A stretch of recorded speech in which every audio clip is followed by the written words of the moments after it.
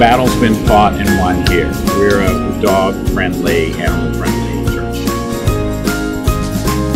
The Upper East Side, for some reason, is a big dog neighborhood.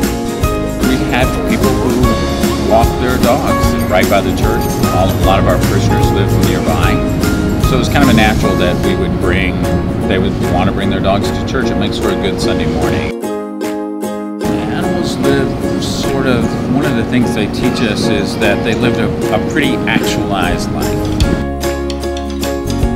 There's a great spiritual truth in that, because dogs teach us how to be what God created us to be.